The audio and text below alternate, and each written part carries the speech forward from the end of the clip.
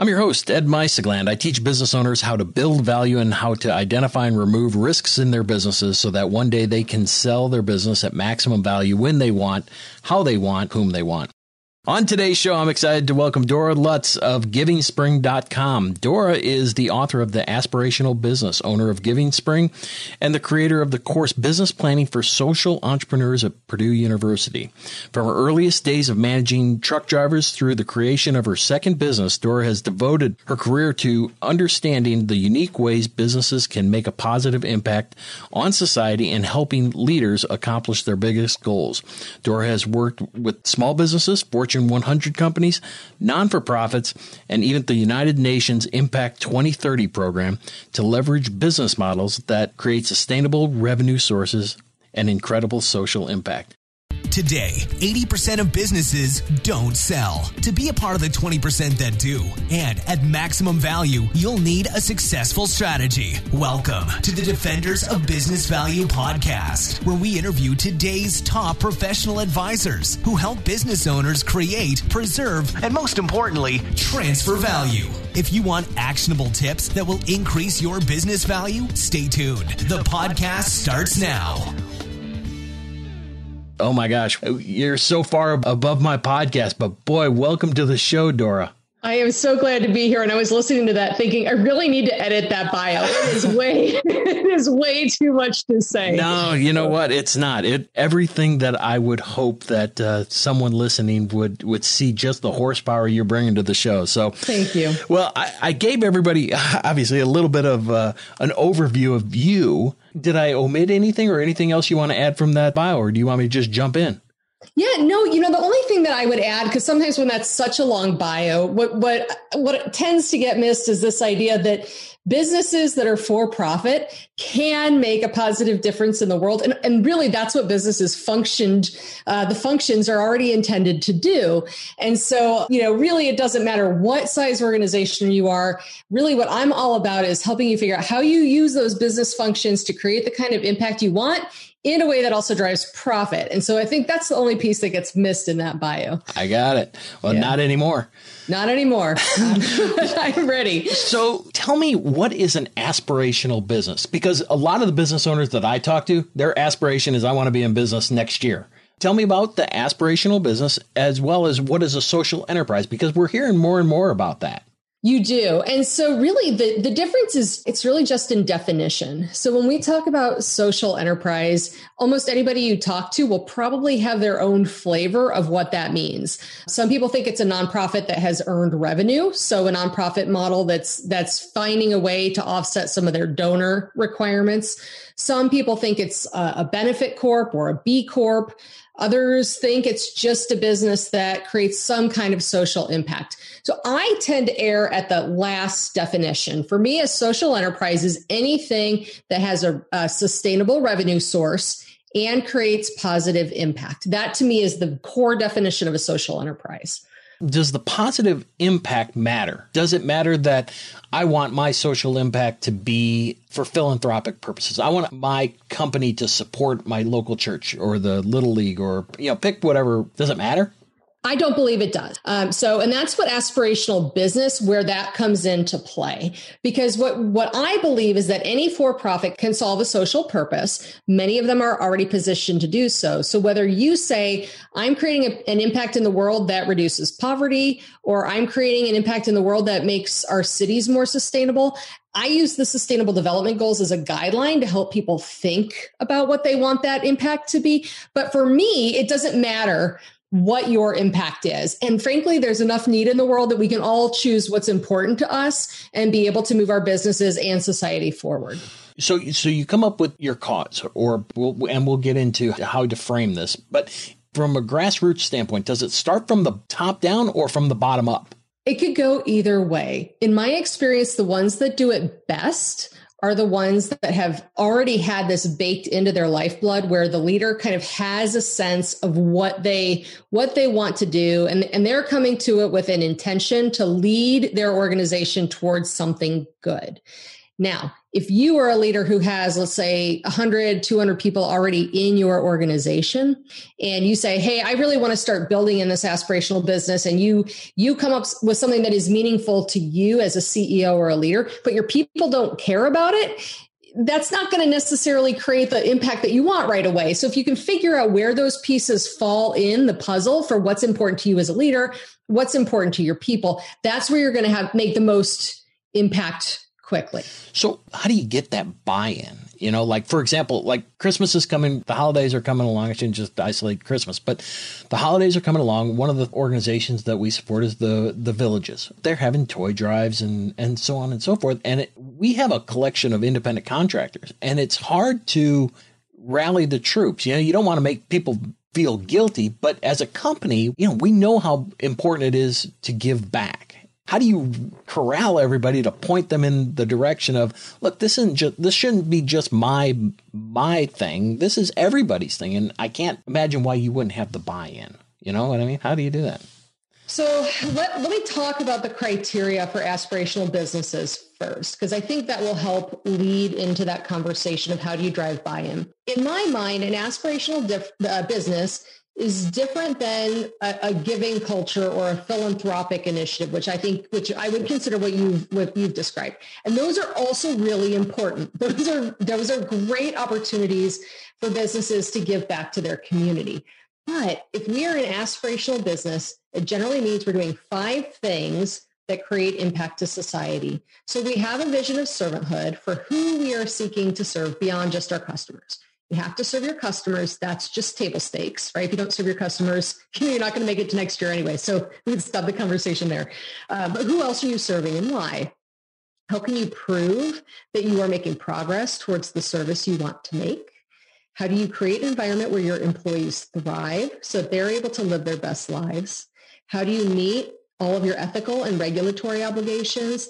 And then lastly, how do you tell the story of that within your organization? So if you've told a compelling vision about who you are as an organization and what you stand for and why it's important, then in my mind, the organization that you choose to support should be a natural extension of that vision. And that way it's less of an offshoot to say, well, we're going to support the Indianapolis Zoo because the CEO always secretly wanted to be a dolphin trainer, right? So we're going to, and your employees are like, well, that's great. I'm glad we can support the zoo, but like, I actually care about, educating pre-K kids. So that's where I'd like to spend my time. If you're able to frame it within the strategy of the organization, it creates cohesion in a way that doesn't seem weird or irrelevant to your team. I know a lot of business owners will probably be wondering, I have aspirations. I would love for my company to be more than just me. I would love to have a legacy. I would love all these things. How does the business owner get that aspirational vision? Like, can I really do this in a company? A lot of the business owners that I'm looking, that we work with, I can assure you they're sitting there going, oh my gosh, one more thing to add to my plate. So how do they do that? I do hear that a lot, right? Well, I would like to do that. And there's actually something called the 5 phases that we can edit this part out if you want, but it's really interesting because really when we start talking about this aspirational vision, there are actually phases that CEOs go through to be able to get to the point of having these world-changing businesses. So phase 1 looks like this. Phase 1 is a CEO who says, yeah, someday I want to change the world, but right now I'm just trying to make payroll. So, Dora, come back to me next year when I've got the payroll thing figured out. And maybe then we'll figure out what we're going to do. And then that's when they move to the second phase, which is what I think you described, which is, okay, I'm a leader. I've figured out how to create wealth. What am I doing to give back to the community with this wealth that I've created? But there are phases that go beyond that. And that's where I think most people's definition ends. So if you move to phase 3, then you're saying, okay, I figured out how to create wealth. I figured out how to give back to my community. Now, how am I extending that to my people so that they feel engaged and they feel inspired and purposeful at work? That is sort of the next level. Then from there, you move into the phase of, okay, well, Dora's doing great, but what about Dora's mom? How's she doing? How are we going to take care of Dora's mom as she ages? And how do we build that in our communities? And then level 5 is, okay, how do we create everything for everybody. You don't wake up one day and say, I'm going to change the world and go build, a $500 million company that's donating $2 million. That's not the reality of what most of us are facing. Right. Well, so on phase 3, where the employees come in, if I'm an employee, I'm trying to envision this whole podcast thing that I've got going. And by the way, at the end of the day, business value is, a lot of the value is in the employees. Now, is in phase 3, is that too far down for the employee buy-in, or in order to, because I'm looking at it from a value standpoint, I'm like, all right, if you're now creating wealth, it's more of an investment, not a job anymore. Those employees up top really contributed to, is phase 3 too late? Because now they're I see what you're saying. So we may want to, the phases might have taken us a little too far off from where we want to go. I think most employees understand that the business develops through the eyes of the leader, right? And at some point, the leader begins to abdicate some responsibility as the organization grows, right? So in the same way we delegate our essential functions, that's where the decision-making and some of the engagement with employees, where that falls in. So I would put it right at that same phase of when you start building your operating systems and engaging different people, that's when you need to start bringing in additional opinions and perspectives about your community engagement plan. That's a great point, because after all these episodes, business valuation keeps on coming down to, can I run myself out of my job, and can I hire the best people possible? And so that segues right into what you were saying. So does it matter how big the company is for this to work? It doesn't. And I love that you asked that question, because I had to think for a little bit about the right answer. Here's what I came out to after contemplating that if you only have two people in your organization, right, and you're trying to figure out how to build an aspirational business, it's more challenging because you have more hats to wear, right? You have to be thinking about what that vision is. You have to be able to prove that you're doing what you say. You've only got a couple employees, so at least hopefully you're creating a great work life that you want for your employees. You lose less sleep, over whether somebody might be making a bad decision, and you have less of a story to tell to your employees. So it's a little easier as far as you have to do it all, but you have less to do. If you have more employees, then again, you have more heads, you have more bodies to bring into the equation, but you also have to do all that heavy lifting of communicating it, reiterating it, bringing that culture to life so that everybody believes it. I don't know that I would say one is easier than the other. I'd say they're different. Right. So different on how the business owner intensity of involvement. Correct. I got you. Correct. Okay. Yeah. One of the questions that I had for you was, we talk about a story. Everybody has to buy into our corporate brand story. And it seems like since Don Miller came out with building a story brand, everybody is now on that.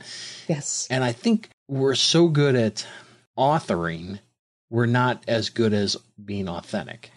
And so how does a business cut through all that noise and really be an authentic business that you sit there and say, you know what, I want to be part of that. I want to be one of the top places to work. So how do you do that?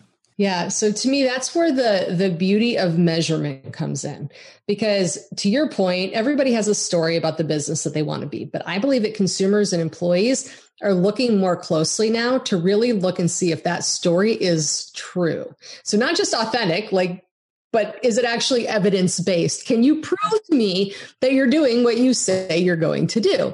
So the best example that I have of this, where things went south, and I believe your audience is probably about the same age as me, so they will remember Dieselgate, right? When Volkswagen had the major issue with falsifying the emissions tests for their diesel engines. Up until that point, Volkswagen's whole story had been sustainable vehicles. And that was the brand. That was what it was built on. And when it came time for push to come to shove and for the engineers to figure out how they were going to meet their emissions standards on those diesel vehicles, instead of actually taking the time to do it right and fulfill that brand, They cheated, right? They figured out how to work the system. And that ultimately lost to billions of dollars in valuation, in revenue, in just costs, right? They still have millions of cars sitting out in the middle of the desert with nowhere to go from the buyback from that program. If they had been measuring it, they would have realized, I believe, that we can't falsify this because if we don't, we're going to have to report on this down the road, right? This will come back and bite us. And I believe that consumers, because of those types of experiences, are looking for the data to show that you're doing what you say you're going to do. On the bigger businesses, how are the smaller businesses being vetted? Go to my Facebook page or go look at Google reviews. And the longer I'm in this, the more I hear of how people are cutting the corners, that because you can make 50 Gmail accounts, you can backfill your reviews. So, I mean, how does a consumer, like I said, cut through that noise and say, you know what, this is that company? I think it's based on performance. I think you can just tell just through your interaction, maybe the deliberateness online. Do you have any other ideas on that? I know. Yeah, I think that's where that fifth pillar of are you communicating what you're doing effectively is important. But still, even if you are a small business that doesn't have huge reporting structure behind you to talk about your emissions testing, I think people still want to see evidence that you are truly doing what you say you want to do. Over this year, obviously, diversity and inclusion has become a very important topic that a lot of people were not really maybe prepared, right, to show that they had done the work. Many people started stepping up and saying, okay, we have to figure out how to address this. The ones who fared the best, in my opinion, were the ones who had already done enough that they could show that they had been making progress. And I believe that consumers and employees, they're not looking for perfection. They're looking for progress. They want to know that we as leaders are trying. They are not expecting perfection from us. I get it. No, that makes sense. If you're putting in the effort, no one blames it. It's again, cutting corners and just going through the motions is not sufficient anymore. Absolutely. Absolutely. And I think as leaders, we have to be looking far enough down the road to see what might be coming that we need to be addressing, right? That's Lawrence Fink's perspective with BlackRock and how they invest. Are you thinking long-term enough in addressing social issues that you can avoid some of that risk? And if you're not, they won't invest. Well, speaking of risk, so business value is all about risk and reward. So, absolutely. So I'm curious to know about, does an aspirational business present less risk? And if so, that increases its value. Tell me about that. And is there any empirical evidence? Are you aware of any of that? Well, so Lawrence Fink, BlackRock has a lot related to ESG. And so if you follow any of Lawrence Fink and BlackRock's perspectives, what I love is he comes to it from a very hearty risk management background. He looks at this and says, if you don't do these certain things, that you're not thinking long enough term and you're facing sustainability risk or employee fraud risk, right? All of those different things. And partially because he lived through the bank collapse, right? He was on Wall Street when that happened. I come to it from the upside perspective, right? So he looks at it and says, well, you're avoiding risk. I look at it and say, and you're leveraging opportunity because it helps you innovate new products and services. It helps you access new markets. It reduces your costs of employee turnover, allows you to command premium pricing because you are deepening your customer loyalty. I look at it from a profitability standpoint, where he looks at it more from a risk standpoint. But at the end of the day, it's kind of the same stuff. Well, right. I mean, if you're able to have a business that can do all that and to preserve your employees and minimize the flight risks, oh my gosh, I think that it certainly will help. I'm thinking as we're talking, which is a bad idea, but I can see it. I'm just trying to quantify because, but more productive workers create more profit. I can see it. So, but that brings me to my next question so how do you measure an aspirational business? What are the KPIs for aspirational businesses? Yeah. So I actually have 18 criteria that I use. I will spare you. All 18, but I do have that assessment online that if somebody wanted, they can go through and take that assessment. Essentially, what I will do is I will tell you about the research that I've been working on for the last year. I took 50 companies from the S&P randomly, and this was basically all on a dare from one of my students at Purdue, right? Which is the beauty of being around 20-year-olds is they're fearless and they think we should be too. So, hey, take your life's work and go go quantify it for me. All right, I'll go do that. And so I did, right? Challenge accepted. And I took 50 companies from the S&P, randomly selected them. And then I scored them all according to these 18 criteria based off of publicly available data. So I was just looking at annual reports. I was looking at public documentation, the things that I could find. And then I scored them, and then I ran the regression analysis. I found numbers that made me feel vindicated, which was good. But even I was surprised at how high the numbers were. So businesses that had positive aspirational scores outperformed those that had negative scores by 80% when it came to net income. That means they were creating, 80% more in net income than those that had negative scores. Return on equity was a 30% swing. And then just so you asked at one point in an earlier conversation, we were kicking around valuation. So I also created just 2 fake portfolios, right? I did a portfolio back test of a portfolio with positive scores and one with negative scores. And that actually had an annual return of 12% more when it came to market valuation. To me, that's all goodwill. That's all brand goodwill, that intangible. That's all goodwill. That's all that matters. Number. Right. But the net income and the return on equity, I mean, those are firm numbers. Right. So I thought that was really exciting to be able to say, we know it's good business. Now we can prove that it's a really good business. Yeah, that is so interesting. The strongly disagree is always a hard one on your assessment. On your assessment. That hurts. The strong, you kind of disagree, or do you strongly disagree? I just want you researchers to know. Sorry. Those are hard to take. I understand. You got to do it. So as we look at that, if I'm a small business, and I get this blowback all the time. Well, you know what? Those are public companies. And I'm sitting here saying, you know what? It's just 1 less zero or 2 less zero. It can be done. Was there anything that was glaring? If you could pick one thing, and I know I'm going off script here, but any one thing that was like, you know what? That was the common denominator for all these businesses.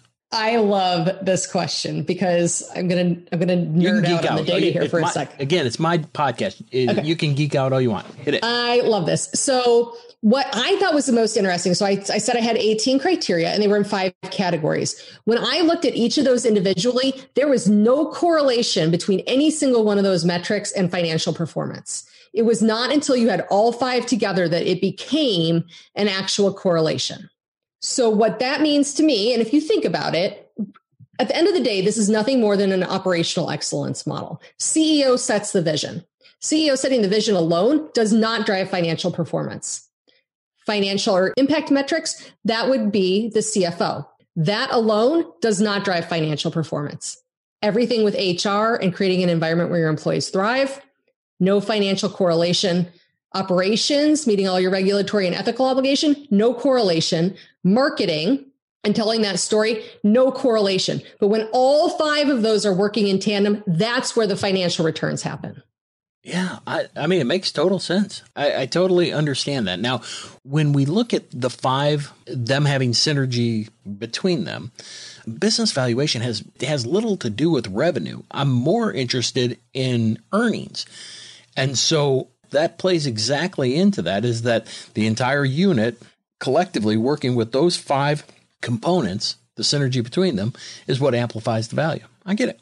Absolutely. So one of the things that prompted this conversation was I wanted to know, can a business aspirational business, can it be sold? And if it can be sold for more than, say, fair market value by virtue of it? And what's the likelihood that the next buyer is going to be willing to take on the same aspirations of the previous owner? I mean, have you given any thought to that? I mean, or is there any evidence to that?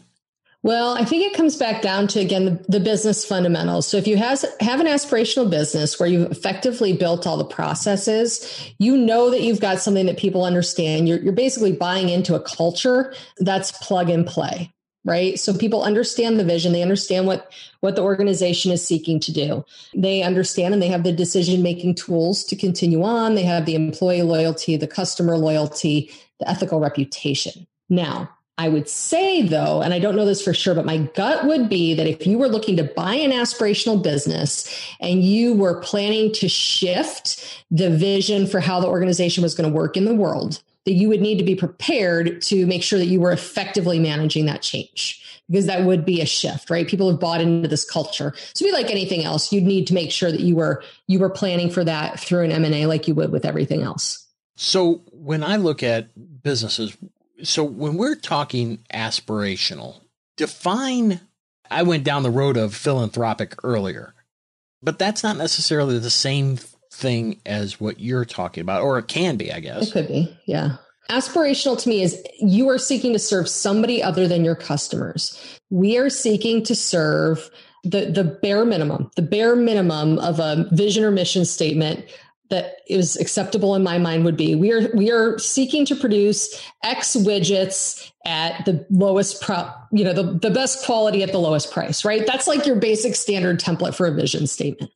If you can then think about how and why you're doing that, are you doing it to create great work-life balance for your employees? Are you doing it because your widget itself creates some positive impact in the world? Are you doing it so that you can create wealth and give back to the community? I think the why matters less than as long as you define it. So as long as it's defined, it doesn't matter what it is. Oh, that's interesting, because you hear everybody, you got to know your why. And I think it's different from what you're saying, is that it's not so much as the why as it is. Collaboration's not the right word, but it's along the same lines of everybody. There's buy-in on what we're doing. Right. It's the execution. You got to know your why, and then you have to execute on it. Right. It's like me saying, I want to lose weight. I'm not going to lose weight if I don't have a plan. Yeah. Right. So I might want to go change the world, but if I don't have a plan that people can follow, it's not going to happen. Right. So do you know if ESOPs, and for those that haven't heard of the term, that's employee stock ownership plan, is where the employees buy or own the company. Is there any, or have you heard of anything that those are better aspirational businesses than just individual S's and C's and LLCs? That's a really good question. The few that come to mind right off the top of my head tend to be higher performing because people are so engaged with the mission. I don't know that I have seen any that I would consider specifically aspirational businesses that are also ESOPs. American Waterworks might be the one exception. I'd have to go back and look and see if they are. They were the second highest rated aspirational business that I scored. And I think they may have an ESOP program. Everybody's talking about EOS and KPIs and things like that. How do you deploy a framework to become an aspirational business? How do you do that? Yeah, thanks for asking. I think a lot of people want to make this work seem harder than it is. This is about incremental progress. So what I will say is you have to have the vision statement and some metrics that go along with it.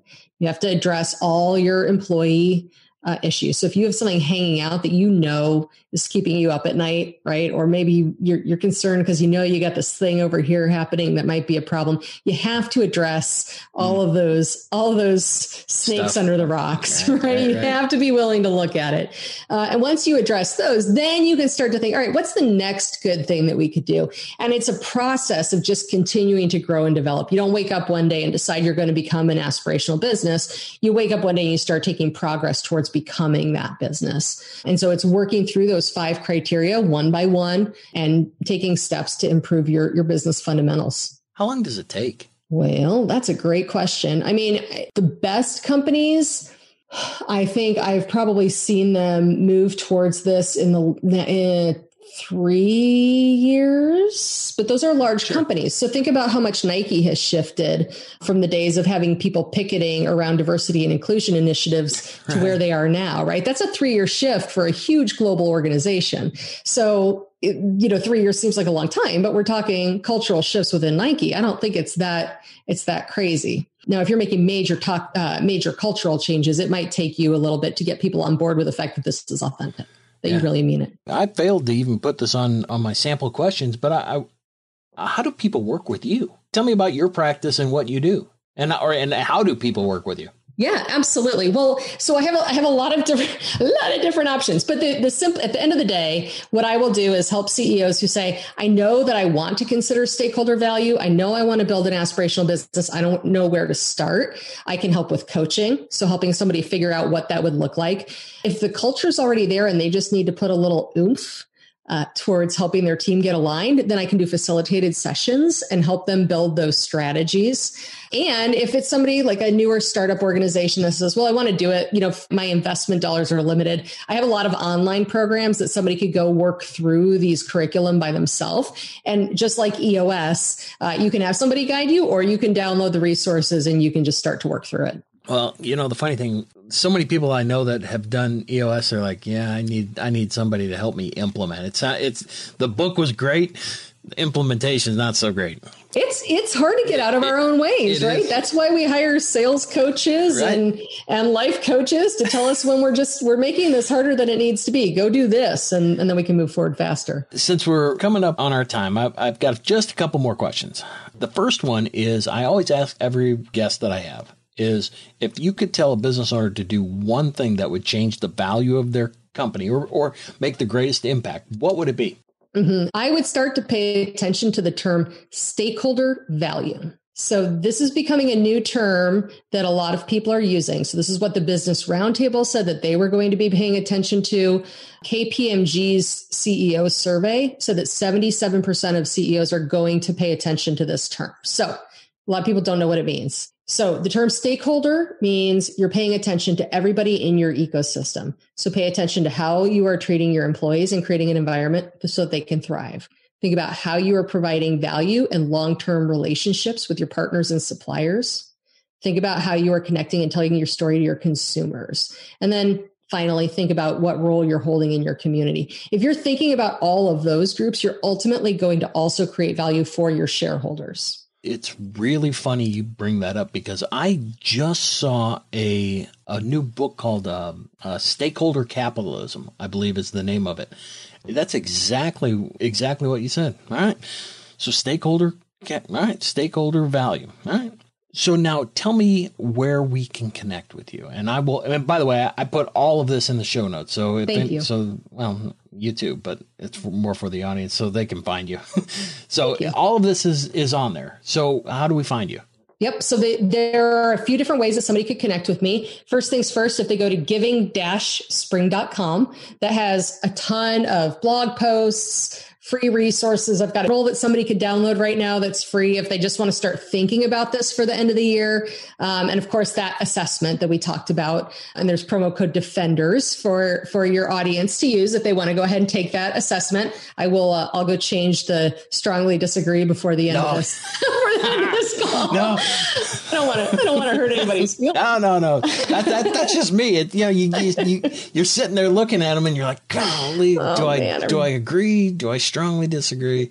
Anyway. I understand. But so those are three ways. And then the other thing I would say is I share a lot of contact on LinkedIn. So if somebody does want to connect or just follow me and see the content that I put up, I share a lot of things that are happening just to keep people aware of trends. You know what? And that's where I found you. And I will be the first to say that is an understatement. You provide so much out there, and you are truly so generous with your information. And thank you. And you already mentioned the Aspirational Business Assessment and the promo code DEFENDERS. I'll have a link to that in the show notes. I can't tell you how much I've enjoyed this. It is. Well, I really appreciate you taking the time to talk with me on this. And I really do believe that business can create a positive difference in the world. We can do so in a way that creates profit. It's just that I think most of us have been told that that's not true. Like we've sort of been told a lie, and it is true that we can do both.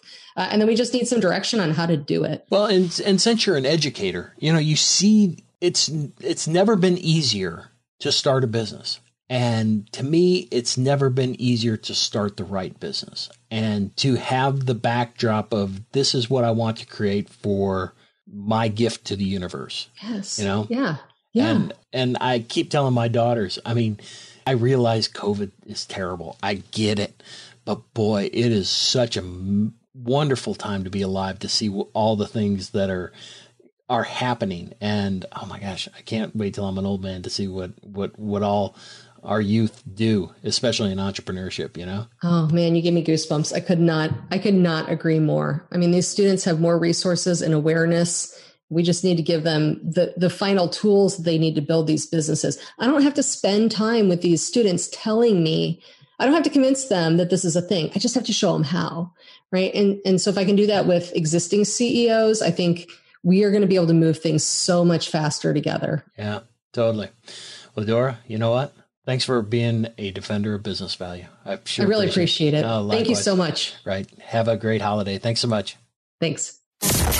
This was another episode of the Defenders of Business Value podcast. For more episodes packed with strategies to increase the value of your business, visit defendersofbusinessvalue.com for show notes, transcripts, and free tools to start you on your journey. Subscribe now so you don't miss any future episodes.